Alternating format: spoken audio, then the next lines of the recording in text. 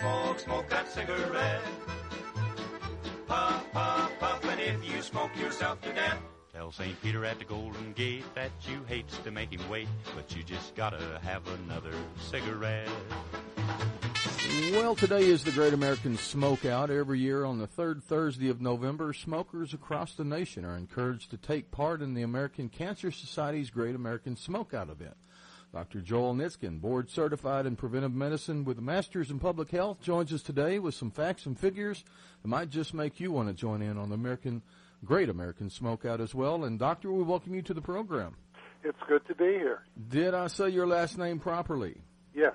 Oh, thank goodness. All right. Well, I want to get that right as well. Now, you've been involved in the tobacco control activities since the late 70s.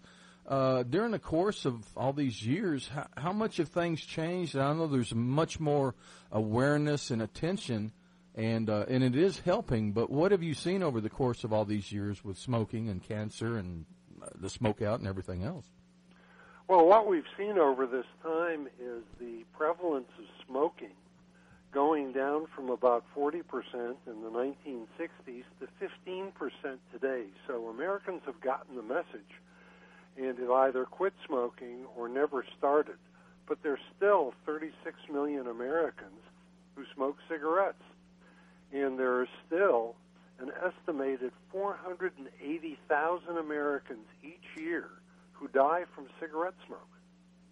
And both my parents are smokers. That is what eventually took their lives as far as that goes. But I know that they did indicate that many times they did try to quit. It's not impossible, but it is up there as far as being challenging and very difficult. A lot of people want to. It does take a support system. There are various methods that people will go through. But what kind of advice would you give for anybody that is trying to but just can't get over the hump of that? Well, if you're trying to and you just can't get over the hump, there are some new products out there that might make a huge difference. Electronic cigarettes are at the top of the list. Now, they're not risk-free, but they present a risk of serious illness that's probably less than 1%, the risk posed by cigarettes. And my advice to people who've tried and been unable to quit and really want to quit is to go visit your local vape shop, talk with them, and try various things that they have there to offer. See if you can find one that will satisfy your urge to smoke. Go ahead. Yeah. So that'll provide the nicotine without all the nasty chemicals that cause all the illness and death with cigarettes. Again, they're not totally risk-free, but they're probably less than 1% the risk of cigarettes. Now, I'm aware of vaping is what they call it. I've never done that, so I don't really know what all is involved there. But I'm seeing here that some states like California and Minnesota are outlawing, I guess, flavored tobacco products. What do they flavor the vapors with vapes too, and does that only just cover the tobacco products like flavored cigarettes or something? No, that includes vape products. The reasons for the bans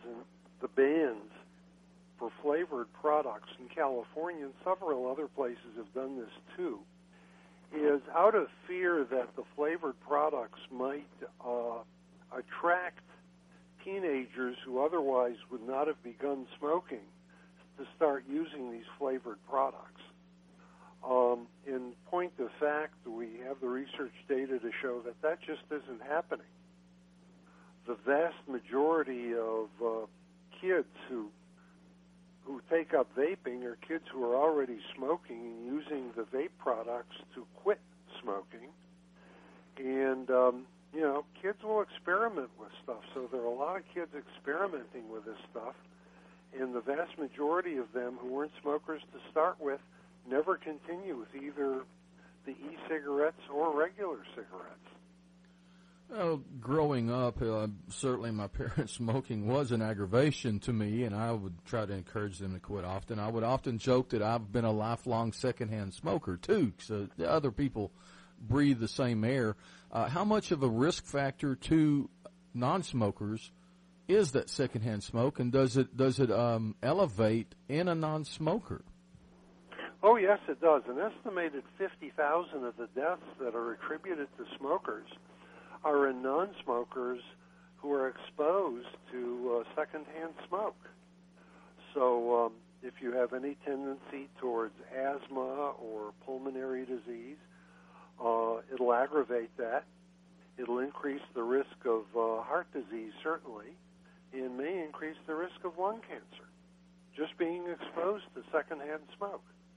Well, understanding the power of the addiction, and certainly having sympathy for anybody who has become enslaved by tobacco, I've been surprised to see several people on oxygen that would continue to partake in the thing that got them in that condition to begin with. Not only that, though, when you have a source of oxygen around your face and a lighted cigarette, that is such a scary, scary thing to see people do, and yet I do see it quite often.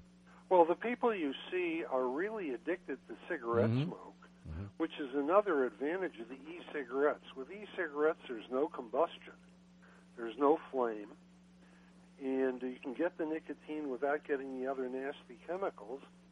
And until very recently, most doctors and most people making recommendations have been leery of e-cigarettes, afraid of them, fearful that they might be as dangerous as regular cigarettes. Now we know that they're not. And I would expect to see in the next year, a lot of advice changing from official sources. Certainly, Mitch Zeller, who's in charge of the Center for Tobacco Products at the Food and Drug Administration, has noted that there's a spectrum of risk comparing different types of tobacco products. And Scott Gottlieb, the new director of FDA, is really committed to letting people know that they can reduce their risk of illness and death by switching to a lower-risk product. Of course, quitting entirely is best, but if you can't quit, you can switch. And once you switch, you'll find yourself on a product that over time you may be able to go down to zero nicotine in your e-cigarettes and quit those too. By inhaling a pollutant into your lungs, are all pollutants created equal by way of cigarettes, cigars, and pipe tobacco?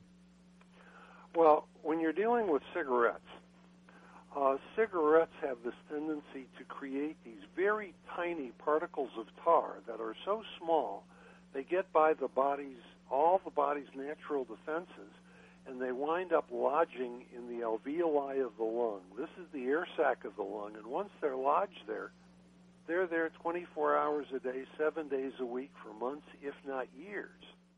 Just don't give up. All right. We certainly appreciate you being with us today. Okay, my pleasure. Thanks again.